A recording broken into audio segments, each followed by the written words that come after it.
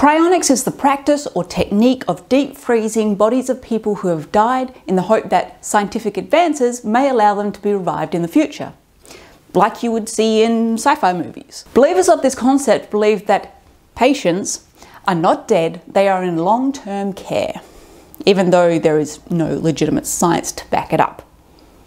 Facilities admit that it may not work, but they see it as an alternative life-saving technology. They are aiming for immortality.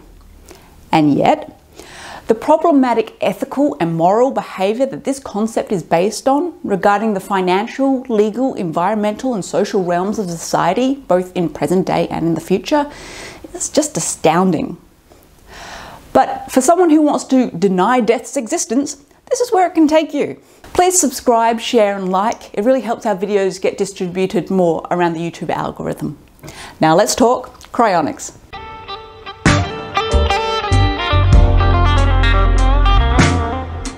Cryonic preservation storage facilities currently operate in the USA, Russia, China, Switzerland and Australia. An interesting combination of countries. Now, I directly contacted all of these companies during my researching of this video, and it was an interesting experience.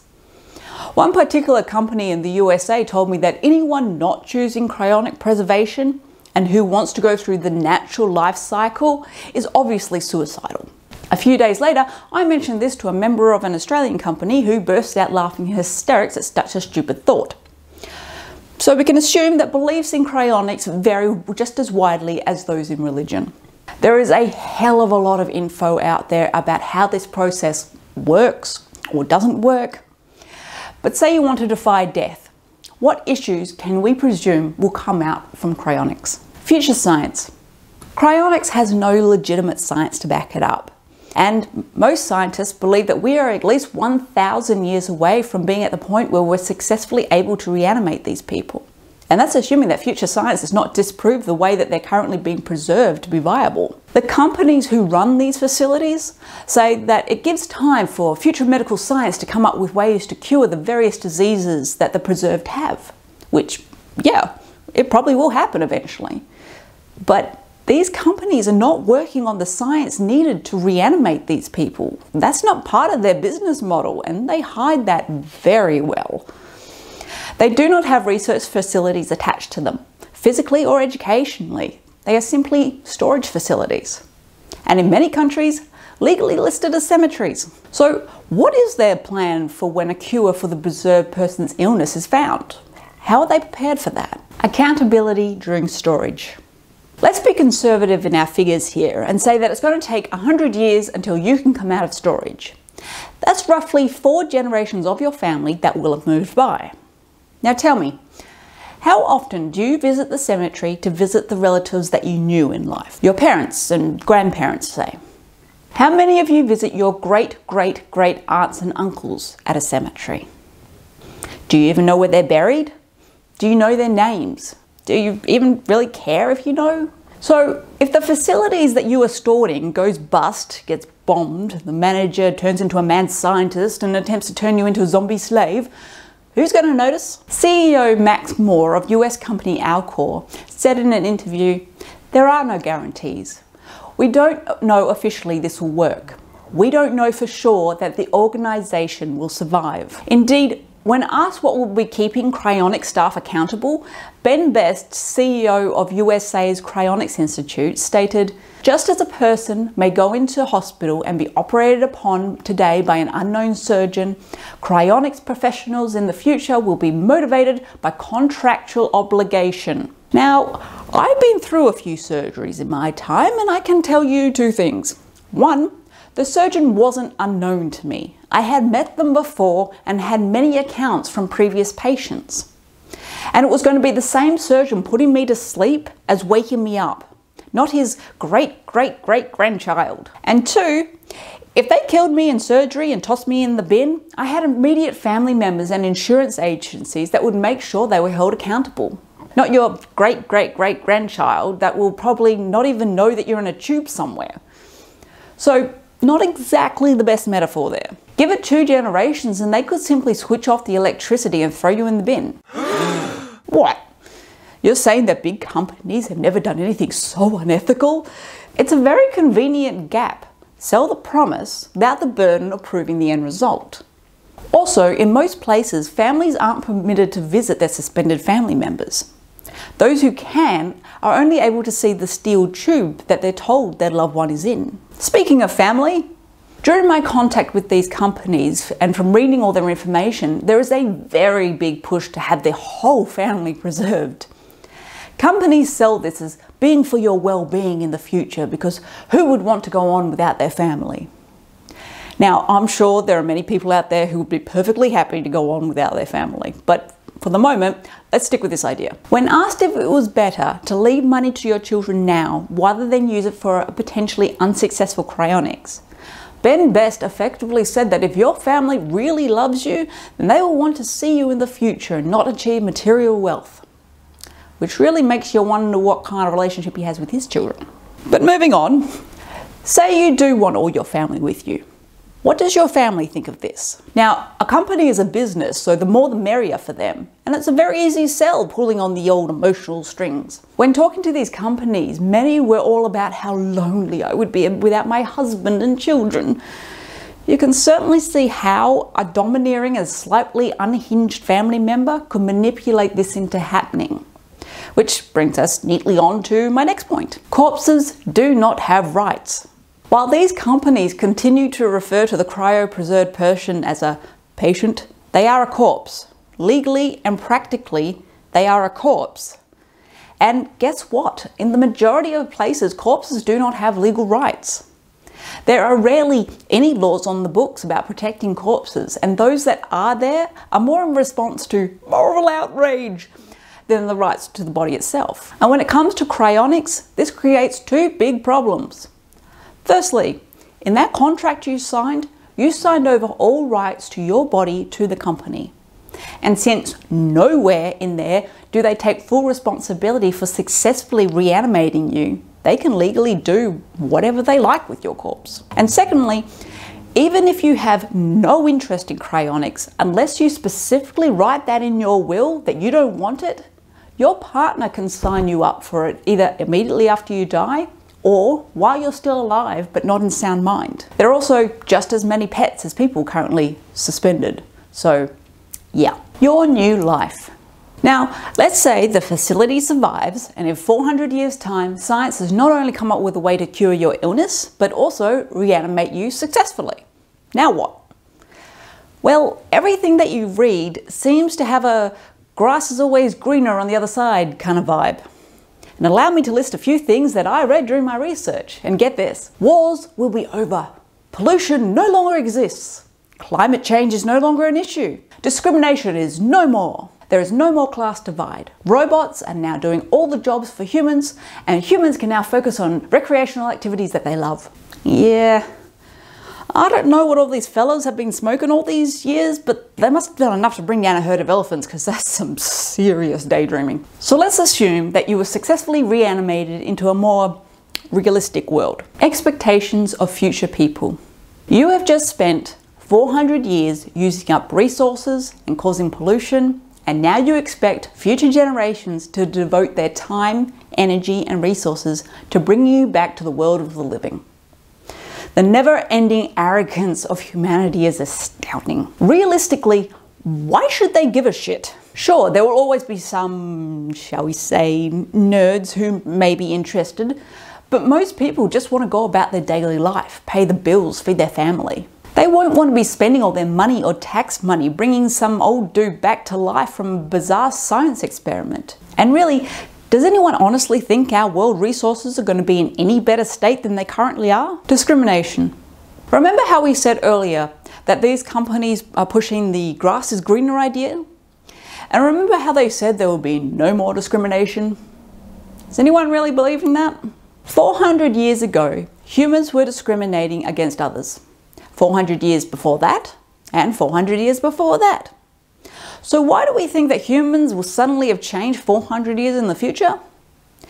History has taught us that, yes, we should do better. But it's also taught us that we aren't particularly good with the follow-through. Are future generations going to see these reanimated people in a positive light? Or are they more likely to see them as zombie-like curiosities? And we all know how humans have dealt with zombies over the years. I would hedge my bets that the only way these people will be accepted back into society will be as some sort of motivational speaker talking about the good old days, or in a freak show like as we've seen in the past. And that's on the slim chance that it goes well. Humans are partial to a bit of murder. Culture shock.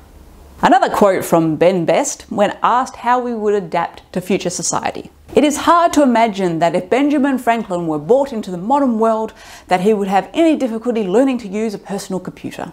Now, I don't know how many of you have tried to explain the internet to elderly relatives or showed a 90-year-old how to use a computer. I have. There was definitely difficulty. It didn't work. No doubt some have taken like fish to water. But I think we can fairly say that Mr. Best must have been a tad delirious if he actually believed that 316-year-old Mr. Franklin would have had no issue learning how to use a computer. My point being, culture shock will be a bitch for the reanimated. For those not aware, culture shock is the feeling of disorientation experienced by someone when they are suddenly subjected to an unfamiliar culture, way of life, or set of attitudes. People often experience this when they go to unfamiliar countries. Now, think about the changes in 400 years. Language will have evolved. Technology, obviously. Food, we might be eating bugs. Religion, government, social expectations. And that's all just assuming that your current country hasn't changed hands in that time. Education and career experience. In today's world, there's the current joke that a 25-year-old starting their career will need 20 years experience just to get a foot in the door. So say you come back in 400 years' time, what exactly is your education and career experience going to amount to? More than likely, pretty much squat. Now, of course, cryonic founders say that in the future world, everything will be done by robots, so humans can just relax and do whatever they like. In which case, I assume you don't need money to pay the bills. It's a very fun thought. But just as Apple or Google aren't currently hiring 90-year-olds who have never used a computer, so too are you unlikely to have any luck in the future workplace. Overpopulation. We all know that the world currently has too many people on it. And shockingly enough, the countries that have these cryonic facilities are not usually the countries dealing with overpopulation. Now, our world's population shows very little sign of slowing down. And short of a few new world wars, a couple new Hitler types, a few pandemics worse than COVID, it's not going to slow down. So is it really ethical to add to the population burden that our future generations will have? Keeping in mind that those reanimated people are going to have very little to offer. Overpopulation isn't just, oh shit, there are a lot of people here. It's the depletion of resources, the extinction of other species, loss of quality of life, depletion of social and medical services, and social disharmony. Which brings us neatly to my next point. Rich old white men. If we put the Chinese facility to aside for a second, what are the countries that had facilities? Oh yeah, that's right. USA, Russia, Switzerland, and Australia. Okay. And how much did it cost again? $28,000 to $200,000. Oh, just for storage, not for anything else. Okay. And what type of people have signed up for cryonics so far? Let me just put up on the screen a few of Ben Best's quotes. What is the gender ratio in cryonics? 2/3 of those that have signed up are male. But at the Cryonics Institute, the majority of cryonics patients are female because a number of sons who have cryonically preserved their mothers. Now, although there are female cryonics activists, the problem of a cryonics activist husband and an anti-cryonics wife have been a subject of frequent concerns. Right, so you're saying that a number of blokes with mummy issues and likely issues with consent, and that women thinking differently from their husbands is an issue. All right, sounds like a great group. Got it? All right, let's move on. Does cryonics only benefit the rich? Most people who make cryonics arrangements are not rich. The vast majority of those who make cryonics arrangements are middle-class people who place a greater than average importance on the possibility of a vastly extended lifespan and allocate their assets accordingly. Class warfare and hatred of the rich should not be used as an excuse to stop the progress of medical technology, out of fear that it will disproportionately benefit the rich. All right. But wait, it can get worse. What happens to poor people who want to be cryonically preserved? Many people who say they are too poor to afford cryonics manage to afford nice homes or cars, vacations or expensive hobbies. What those people really mean is that cryonics is a marginal expense and they would rather buy other things than spend money on life insurance. I think there might be quite a few poor people that would say something different. I mean, let's be honest, if you're a rich old white guy, I'm sure life today is grand for you, as it was 100 years ago and 100 years before that. I can see why you would love to extend your wealth and influence into the future. And to sum up is this quote from a different company founder. Indeed, lifetime members of the Cryonics Institute can have their spouse enrolled for half price and their underage children for free. We do this to encourage family units to stay together. Now, I'm not saying that a partner and a couple of underage kids would not willingly, with no coercion at all, jump aboard this idea, but death becomes more stigmatized. Death is a taboo currently in many parts of the world. It's the reason cryonics was able to get a foothold in the first place. Those in this field believe that uncertainty is better than the alternative. Better the uncertainty you know, I guess. They say when cryonics takes off in the future, the only way that people will be able to die is by serious accident, suicide or murder, which is such an uplifting thought. I guess no matter how great the world seems in the dream future, those pesky narcissists and psychopaths aren't going anywhere. But then, better than dying naturally, of course. When we did our Why Are We Scared of Death video, we mentioned the human fear of being forgotten after death. Couple this with human arrogance and you can see how the idea of cryonics got its foothold.